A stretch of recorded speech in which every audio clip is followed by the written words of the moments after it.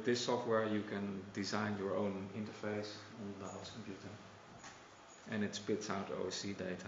And I have designed an interface for a little project that I call Groove Catcher, and it gives me all these faders and buttons. What is important, of course, is that you set up the proper IP addresses. That is always the case with the OSC communication. So this machine is connected to the same network as my Mac. In the junction preferences, you define how many OSC inputs you are going to use. That sounds a bit vague, but you have to define that. Because normally in junction, the way you work is that you a device like a joystick has a number of sensors. And if we're using OSC, what you want is, for example, if you have an XY tracking thing, then that XY will give you two sensors, the X and the Y. That means that you have to split it up in two different OSC messages. One reading the X coordinate and one reading the Y coordinate. So that's how you split out all the sensors, and then you can use them in junction like any other. So you define how many messages you will need. Of course, what is important, the port ID, to make sure that this is sending on the same port as you are listening to. Well, once you have done that, you get your list. I should actually do. Well, I already opened this setup, but for example, this is a message that doesn't do anything yet. And if you open the message editor, because normally in the browser it looks like that. So how do you know which message to listen to? You select one, you click on edit, or you double click on it, and you get the message editor. And it's just to watch the monitor and say, if I move this fader, so that one is called /master A/X, and then the value. It's cool. And then what I do is say, learn. And now if we look here, and I move the fader, sorry, that's Z. That's when I release it. So I should hold it and say learn. You can see now that this is changing. And as I told you, this is just another sensor that I can create a patch. It's very easy. So I did that for all these faders. What is interesting, I have a lot of faders which already contain just one message like this, but I also have this, and this is a group of faders. And if I touch this one, you can see that suddenly I get 8 parameters. You see? So what I need to do now is I click on learn, but now I have to select which parameter I want to use. And this is a dynamic pop-up menu that changes depending on how much parameters are being received by the message. And this says, oh, there are 8 parameters, and if I want to use parameter 7, and now if I move this fader, you can see in the browser that it's changing, and if I move this fader, nothing happens. It's only listen to the 7th parameter. So that's how you can split out this single message into 8 independent sensors.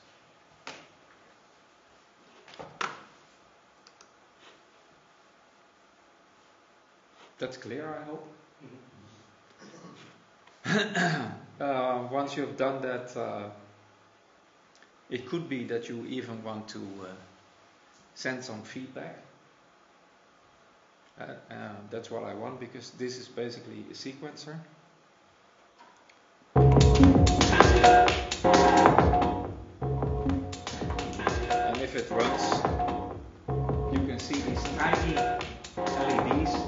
steps which are running.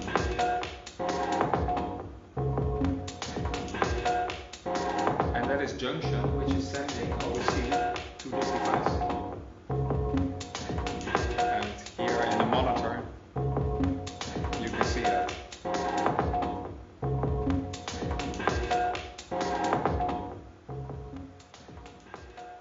So what actually this application now does is junction sends process data to Lisa, which is dealing with samples. Well, I can thoroughly explain how this all works, but I think that's not a good idea right now. This is just to show you that you can easily deal with the OC stuff.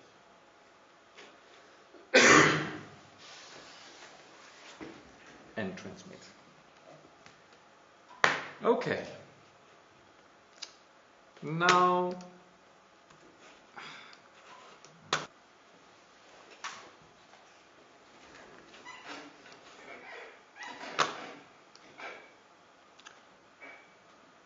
normally in a lot of cases, I mean the HI, MIDI and timer events are always enabled, but any of the last 5 may be disabled. And why is that? Junction tries to be as, how do you say that, least processor intensive as possible. Because this is just a tool to translate your sensor stuff. And your music application or your video stuff, that's what it's all about. And that you want to give that the most power. So the idea of junction is if you don't need audio tracking, you just completely disable it. And that saves a lot of CPU time. And same with the video tracking. So to switch it on, you go to the preferences. And what you see in here is all these different settings, how many timers, what your MIDI data, how many OSC messages, and here is the audio inputs.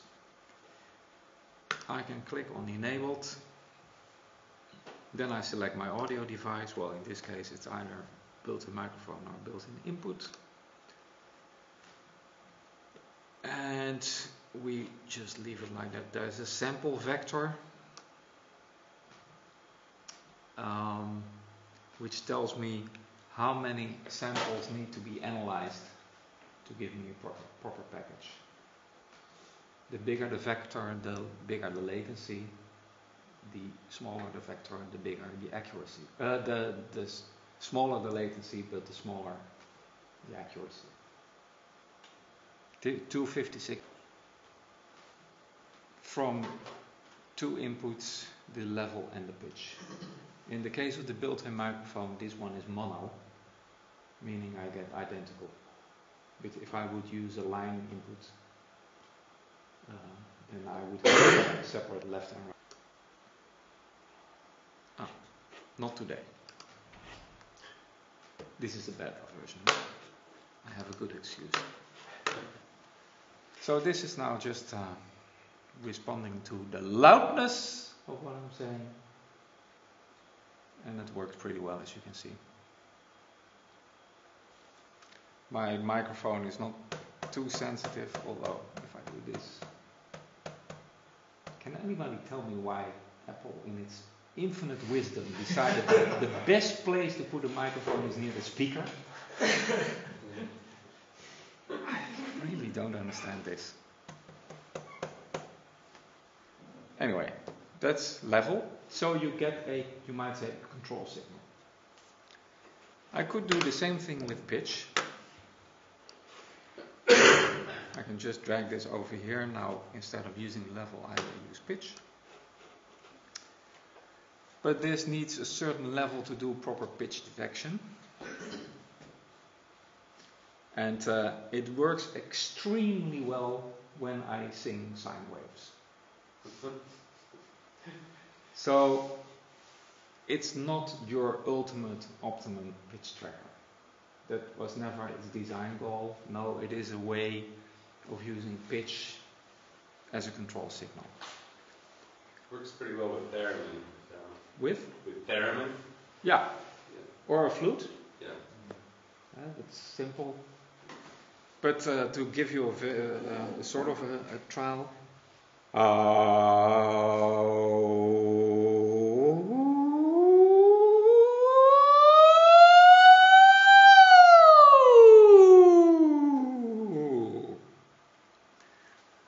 So you can see it go up and down. So that's your pitch tracking. Well, as I told you, if you have an external audio interface with independent microphones, each microphone will give you 2 control signals. I still have this sort of vision of thing that's powerful. Okay, now let's suppose I also want to use video. I go to the preferences and I enable the video. I have to select the video device. Well, my laptop has the built-in camera with a FireWire connection. Those cameras also work. I've noticed that nowadays there are a lot of USB cameras that don't give you a live feed, which is extremely annoying. You can just use it to upload the data into your computer, but no live feed. Anyway, the built-in iSight works, and there are also a number of webcams that work, but then they have to be sort of suitable for a Mac, and that's definitely not with all webcams. You define the resolution. Why is that? Because if you use 100% resolution, you use more CPU time. It's as simple as that. And it depends really upon what you want to do with your video tracking. If you want to use it as a very rough switch, suppose you want to use it as a grid, depending on where you're standing on stage, something should happen. Well, then a low resolution would be fine.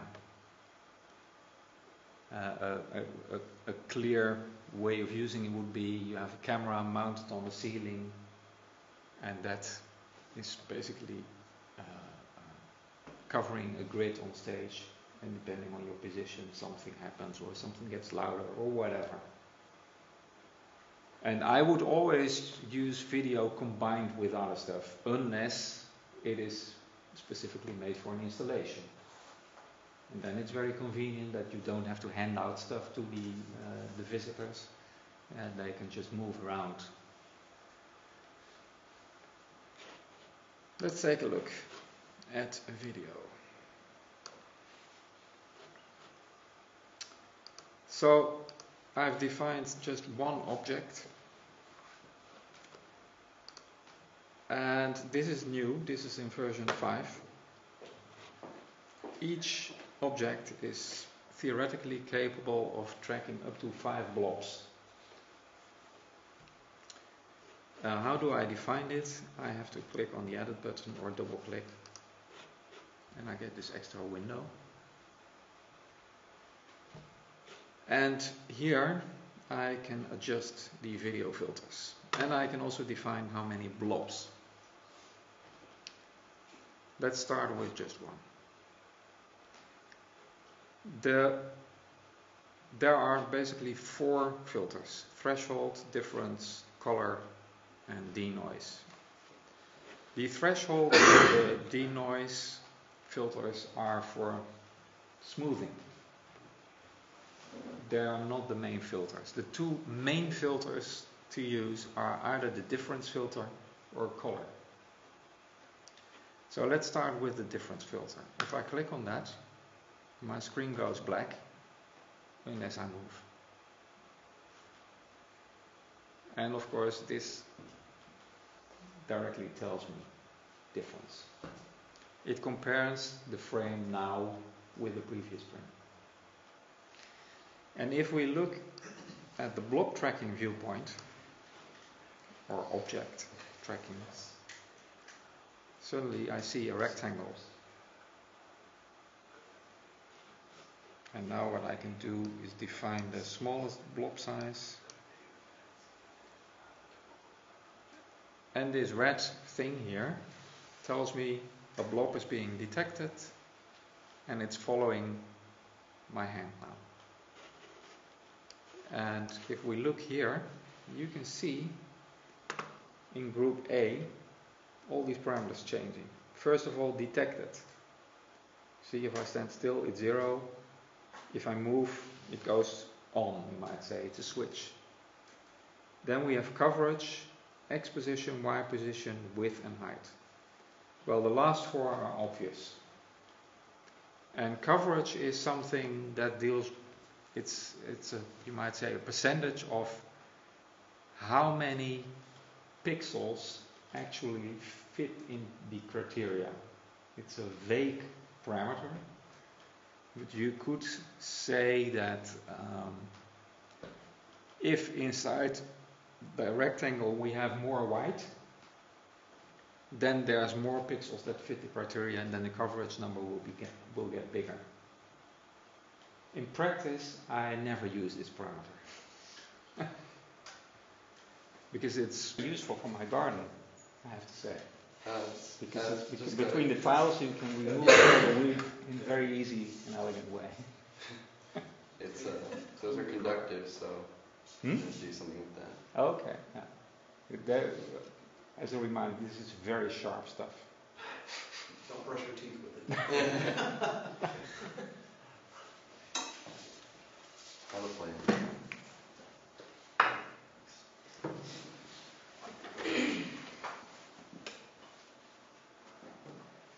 Okay. So that was my part for today. Thank you. Thank you. Thank you. Welcome.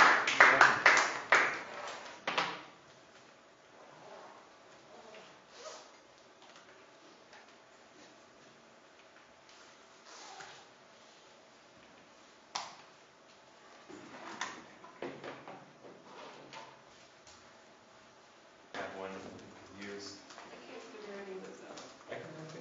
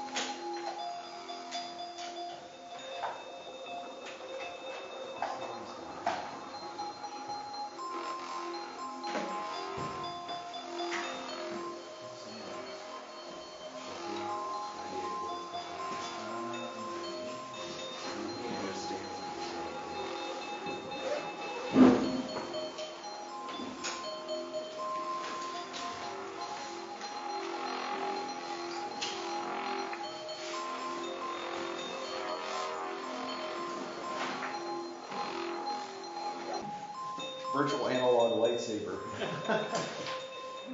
Did you just say virtual analog? Virtual analog. Well, it is. It's like a. It's a virtual analog. It's like Jumbo Shrimp. Huh?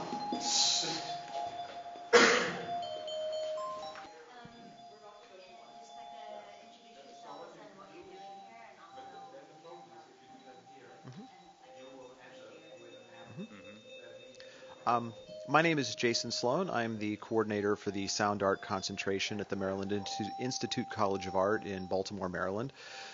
This is the first year of the concentration. At MICA, concentrations are the equivalent of minors at universities. It's a 15-credit program that focuses primarily on using sound as a material and sound for a visual artist. So we're not a conservatory, although we do have some, we have a course in electronic music that deals with the more musicality of sound for students that would be interested in the performative aspect of it.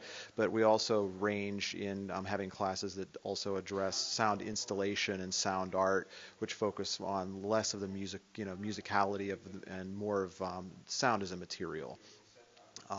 This is like I said, this is the first year of the program, and both Eric and I are really excited to bring 5 of our students to Steim to work on creating instruments which are going to be ultimately culminating in a live performance using the electronic instruments that they create here during the 5-day residency that we've had.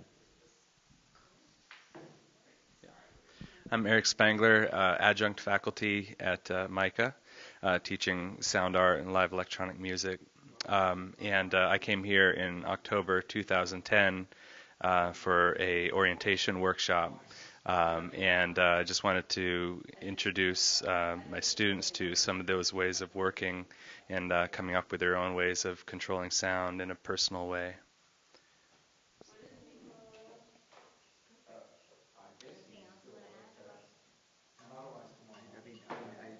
Do you feel that it was informative enough? Yeah.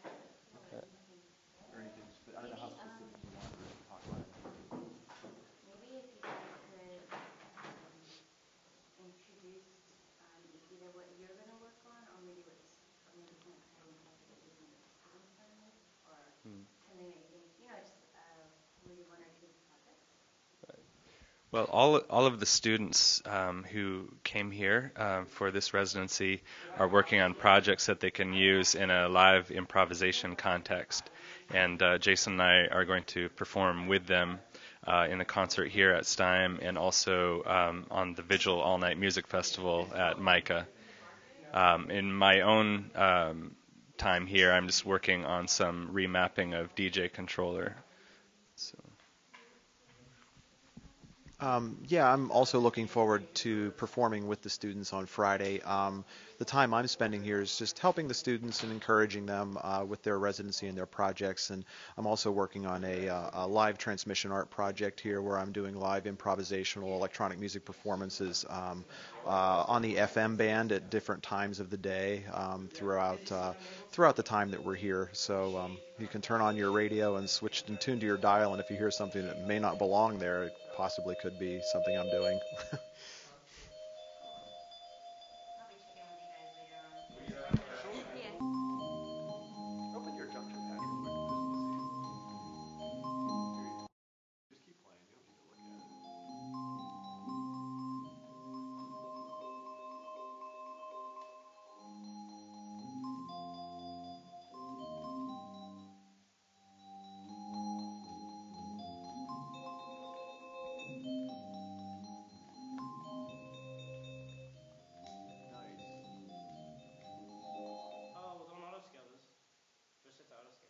Sure. My name is. Oh. Good. Down here. Perfect. My name's Sean Cook. I'm an interaction design and art major at MICA, Maryland Institute College of Art. I'm I'm an electronic musician, and I'm here working on an interface controller, a MIDI controller that's specific to my needs when it comes to my digital interface that I use.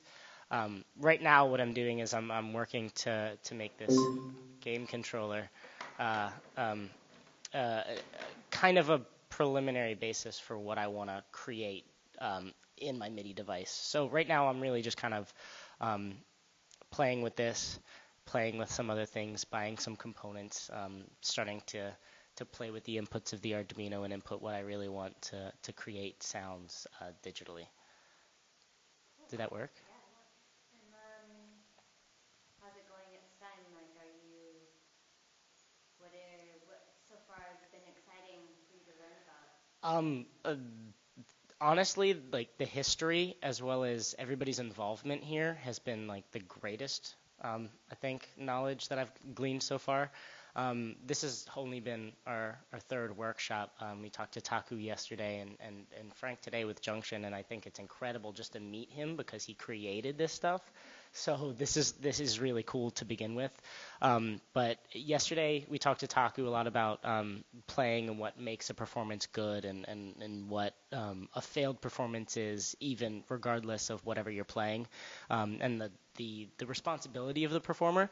And then we got kind of a history lesson before that, and I think that the history behind this place is one of the biggest daunting things, and I think biggest inspiration that I've gotten so far were the hands, Michel's hands, and that's I think as well as all of the other stuff that we've learned is just so incredible that this place is like actually made. I think that's probably the biggest thing. We haven't really gotten too deep into learning software and gaining knowledge as to things. And I've played with Junction before, and I've been messing with it before I came because there is a download on your guys' website. So I've been playing with that, but I think the history so far has been incredible. Plus Amsterdam, like second time out of the country ever, third time on a plane. This place is incredible. And I wanted to ask you, so I see, I'll probably ask you just to do a little demo of what you're working on. Sure. Now, but from what you have now, how do you think you'll be able to develop it by the concert on Friday? I think between now and Friday, a lot of things are going to be pretty different because I won't be using this device. I'm going to be creating my own. And I'm thinking of using a lot of knobs, potentiometers more so, as well as switches with digital inputs on the Arduino itself. So buttons like this, but I think I'm going to have to leave out the tilt sensor that I have in here. Right now it's something that I really want to work with in the future. And maybe if I'm able to get some parts before Friday for maybe an accelerometer to do something similar, or even get something similar to this and just break it and make my own from this. I really haven't decided exactly the means that I'm going to be creating my device. It's just really based off of what parts I can get. But You're starting to build it from scratch tomorrow? hopefully, yeah. Oh, art school kind of prepares you for work like that though. So I'll be fine. Okay. I'm just going to switch microphones. Can you just do Sure. a little demo of your controller? Sure. Hold on. One second. Okay.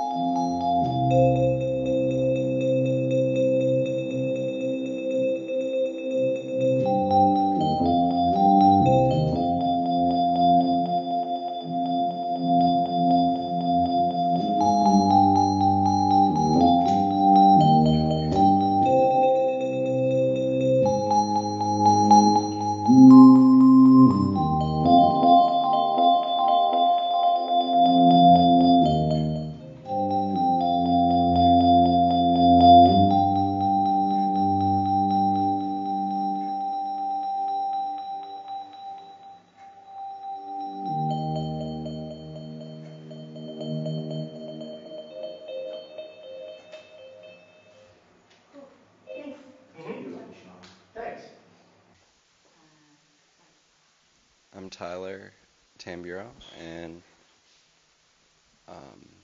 I'm part of the residency program here at Steim with MICA, and I'm going to be working on interactive instrument using this thing that I found at the hardware store. I think it's like a grout cleaner or something. I don't know, but it has these like steel wires on the ends, and they're conductive, so I'm planning on attaching them to a power source at the end of the stick, and then putting some coils of wire along it, and one is going to be attached to the wires themselves, and then there's going to be 3 on the other side that are attached to the power source, and then I can connect the bristles of the brush to the power source by holding onto the coils with my hands, so the electricity will run through my body. And then each coil will have a potentiometer on it, which is basically a knob that will control the amount of resistance, in addition to the resistance from my body. So I'll be able to tune them, basically the amount of voltage running, tune the amount of voltage running through, and then connecting it to some patches of wires on the ground that will each have a different MIDI instrument attached to it, and then the amount of voltage going into that patch of wires will change the frequency of the sound, so the pitches. And so if I can tune the coils properly, I'll be able to supply the correct amount of voltage to get the frequencies that I want. Is it going to be a lot of electricity? No, probably only about 5 volts. So, yeah, I won't hurt myself. And then each patch is going to be a different synthesizer, essentially, that I can play using this stick. And it's going to be kind of like gardening. So you're going to play it like a right? It's kind of like playing a guitar, because each coil is like a fret or a string, and then I can tune them. And can I ask you, so you think you will have this ready by the Friday concert? You know you will have this ready. Yeah, it needs to be ready by Friday. Hoping to get parts today. It's Tuesday already. But yeah, we'll see. I mean, like Sean said, going to MICA really helps prepare for stuff like this, because we have 5 classes a week, and each one assigns a project every week or every other week. So since this is the only thing I'm working on right now, it actually shouldn't be that rough. And is it convenient that you're staying? Yeah, it's good being really close to the studio, and Amsterdam's pretty small, so you can ride everywhere on your bicycle, which is nice. And out of the workshops so far, like, what are you looking forward to, or what? Yeah, what have you been excited about being at these kind of workshops? I think the thing that I'm most excited about is the way that Steim approaches building instruments. I've been thinking about, after graduating, possibly doing something with building musical instruments for performances. And the way I used to look at it was, there's this basic functionality that most instruments, some instruments have and some don't. And I was thinking maybe the most effective instrument would have as much functionality as possible. But since coming here, I realized that just through lectures and talks and like learning more about their view on this type of thing, that what's really important is the performative aspect of the instrument.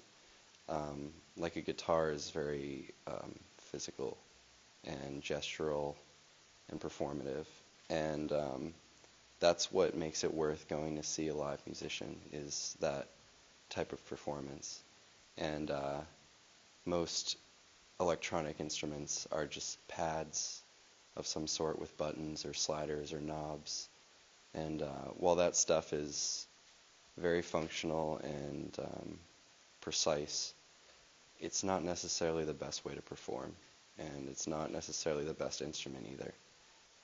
So I'm really glad that I came here and learned their approach to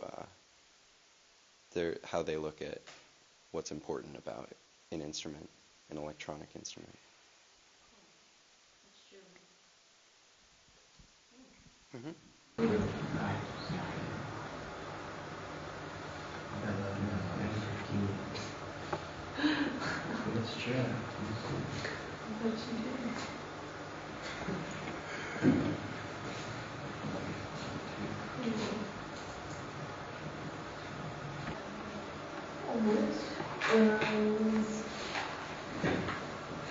Then we have the button.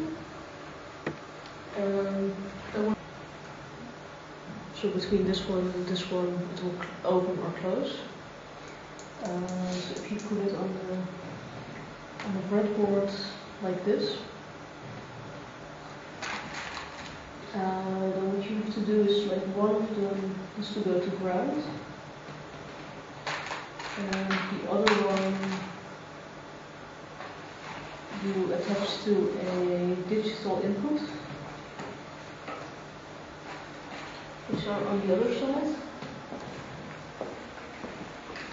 And you basically just hook them up to like the second pin there. So on this side you have digital, and they are numbered 0, 1, 2, 3, 4, 5 up to 13. 0 and 1 are used for the serial communication. So those pins you usually don't touch for other things. And then you hook up your sensor to number 2.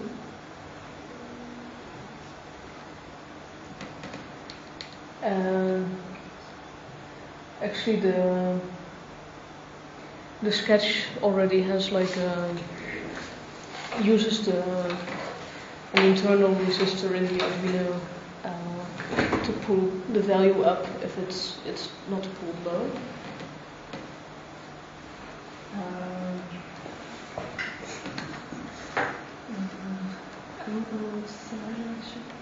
So the one side goes to ground and the other just goes into the digital output? Yeah. Okay.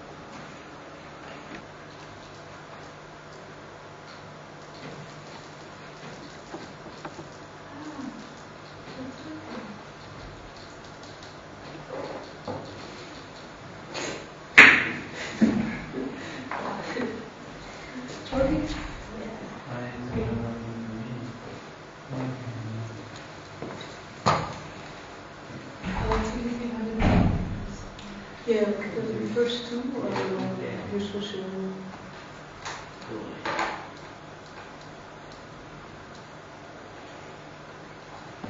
give the other button. I have a prototype for my project. Is that the prototype already? Great.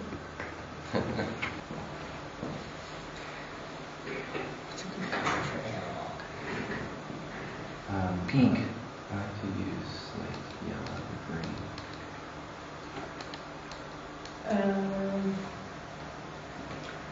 And there are basically, which is a resistance that just changes by creates a voltage definer. And we do it by just adding a fixed resistor, which is there should be one in the box that's white, brown, red. I hope it's still there. Yeah, I have one.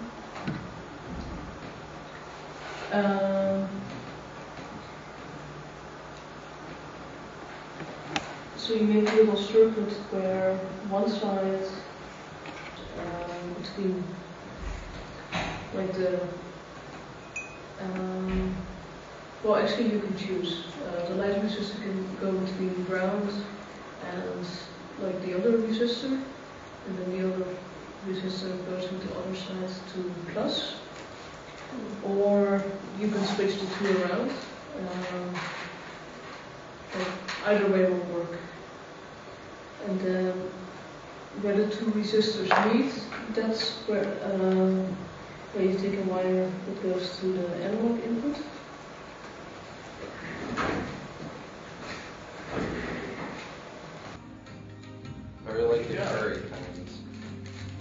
was someplace. He was kind of close to Rembrandt Square. Oh, you walked a bit then. Wait, what's Fried sauce? Mayonnaise. It's just mayonnaise? Yeah. And I was like, could I get some Fried sauce? Yeah. That's Fried sauce. He was like, yeah, that's Fried sauce. And I was like, give me Fried sauce, damn it. A real Fried sauce.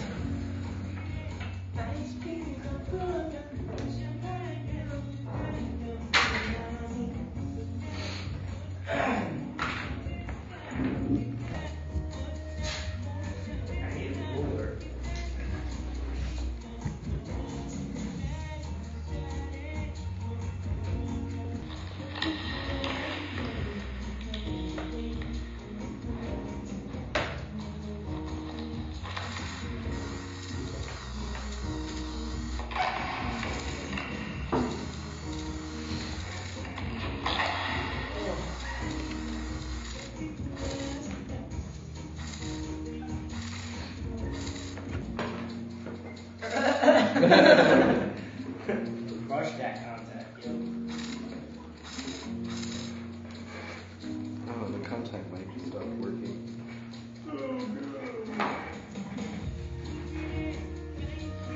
How much more do you have to do?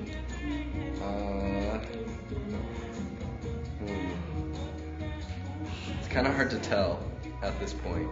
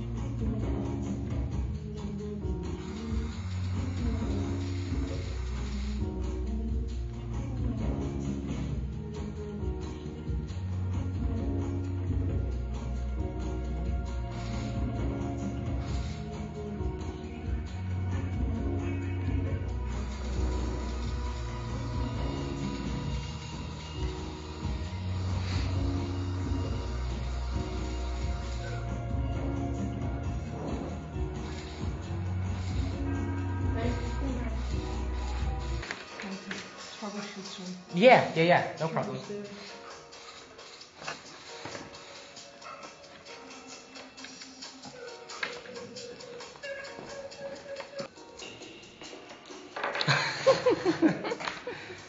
I'm drawing my controller. The controller I just built. You finished? Pretty much, yeah. I just need to build a box for it and put an accelerometer in it tomorrow when I get it. So, yeah, really close. Nice. Really, really close. Congratulations. Thanks.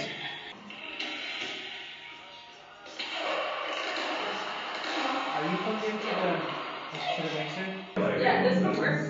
No, I saw that. I picked up the Kobe. Oh, this one? I've had it. It is new, but I've had it. I got it back at home and brought it. entire scale. So which means I got it for this. Yeah, there's a that's I used. Stop. Yeah, I have a bunch of old tapes from my dad down there. So I'm gonna use the Zoom and then Yeah. But it doesn't hurt. It won't hurt any. But I do like a little. Sure. My name is Sasha DeKonig. I'm a junior fiber major at MICA, and I'm working on a wearable theremin. So I do a lot of smart textile work, so most of the stuff I work with or try and do are garments that are soft instruments or have components on them that make them musical.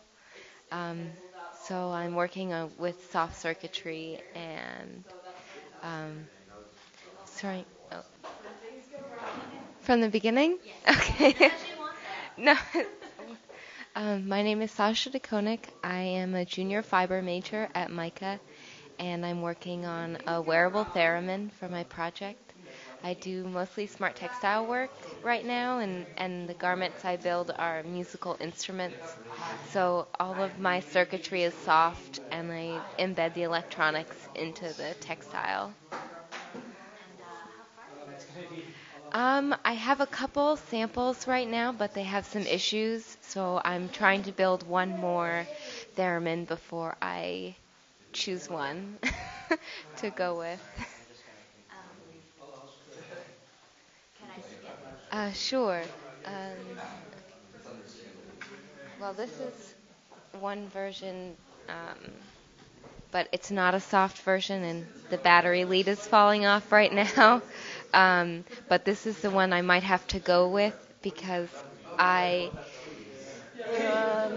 enlarged it and made a soft version where, let's see, I enlarged the foil pattern from the back and I cut it out of conductive fabric, but I think enlarging it added a lot of resistance to it, and so now it doesn't want to work. So I might try and troubleshoot this one a little bit, but this one that I have I'm trying to figure out the circuitry for, I can hopefully do by embroidering with conductive thread. So we'll see what happens. My original intention is I have it as a shirt, and it's more of a guerrilla performance where I'm sitting in like a public space or in the audience, and it's reacting to the people that I'm surrounded by, rather than I'm just standing on a stage, waving my hand in front of my chest. So.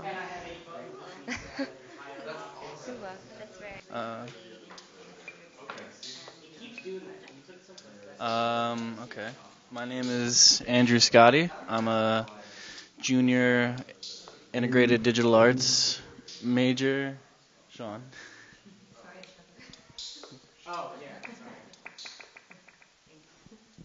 Okay. My name is Andrew Scotti. I'm a junior integrated digital arts major and sound art concentrator. And this is my project so far. Basically, I have this tube that I came across on the street, and I've attached some pressure sensors to it that will sort of affect the pitch and the speed of a sample that I've recorded from around Amsterdam. And also there I'm going to eventually attach some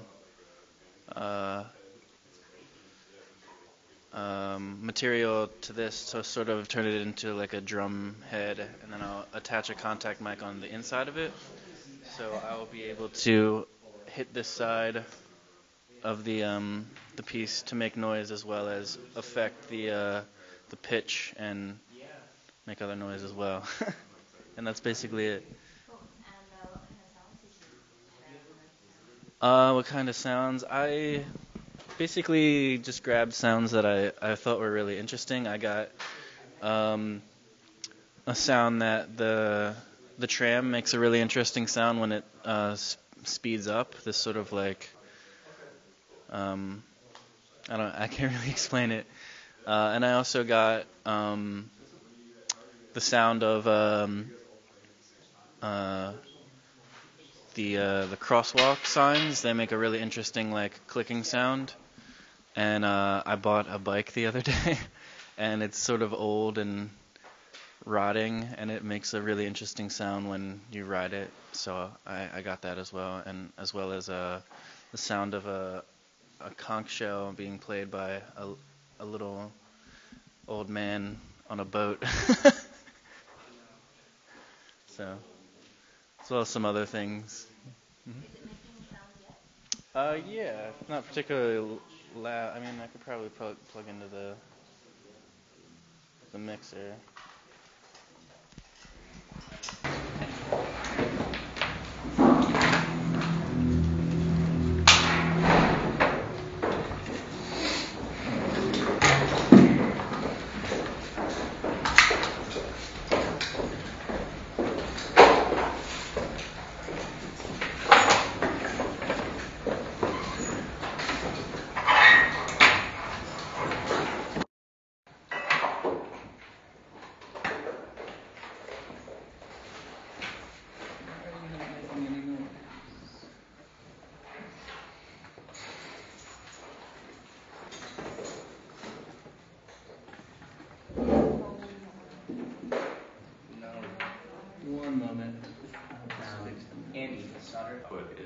is a MIDI note value and just keep it the same. So the MIDI note number is not changing according to the data. Okay. I don't know. It's a little confusing, I guess. Because I put all these like pins in. Yeah. And so whenever I play this now, these stop in Ableton, which is kind of weird. It like cancels them out. That's odd. Yeah, I know. I'm still trying to figure out why it's doing that. So do you have this suite connected right now? I'm connecting it right now. Okay. And then Oh yeah, there it is.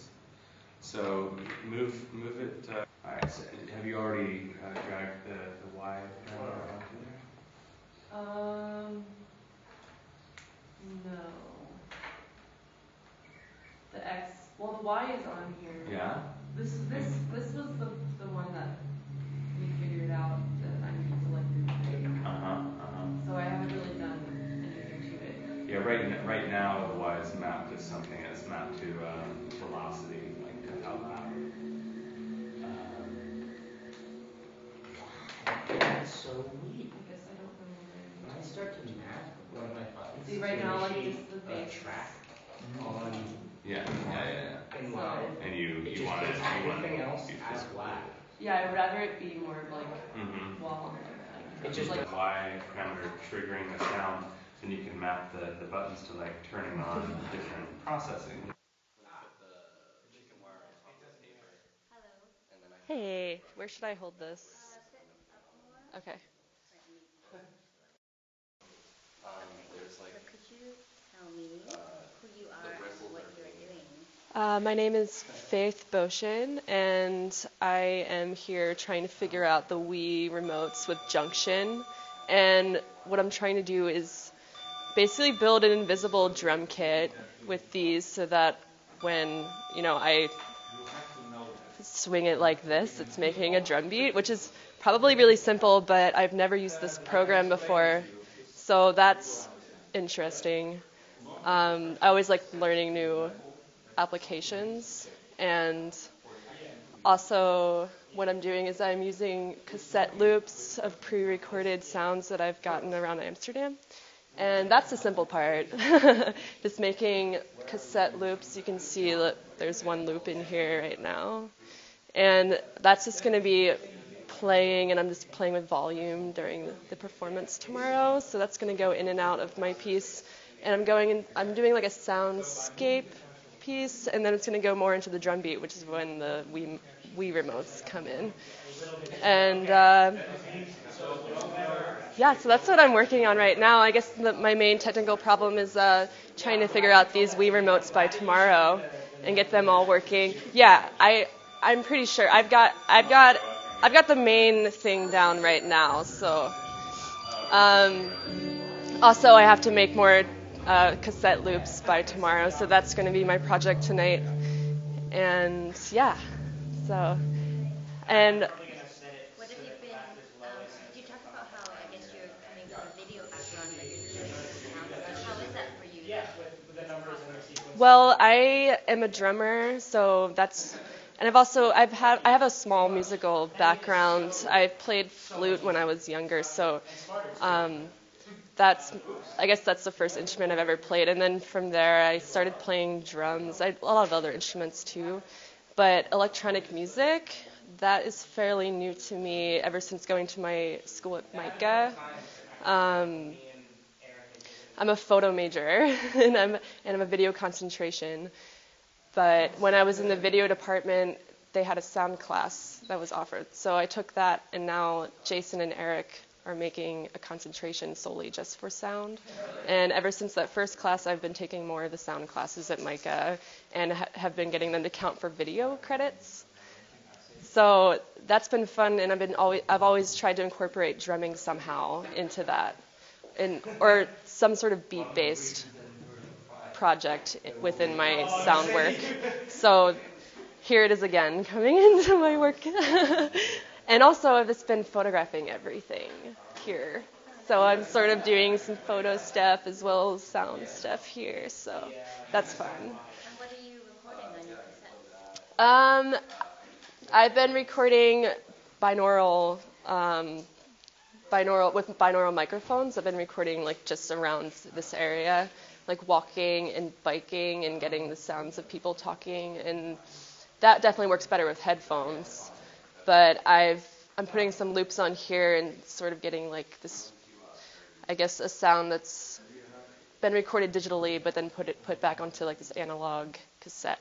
So it's sort of messing with the sound in a way, and I like that. And with the loop, I can just take a portion of it and add effects to it through Ableton.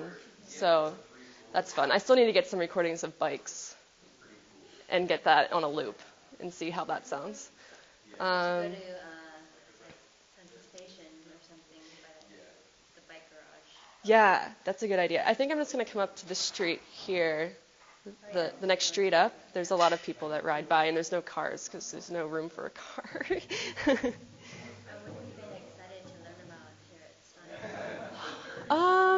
I actually didn't know what to expect, but what I'm excited about right now is this Arduino that I have hooked up. It's not hooked up right now, but I've never used the Arduino microcontroller before. And in the workshop yesterday, we slowly went through how to hook up all these knobs. So now I have these knobs generating different sounds and different tones, like bass tones and stuff. And I guess that's what I'm mainly excited about because I've never used this microcontroller before. And I know nothing about them, but yet I'm using it. So,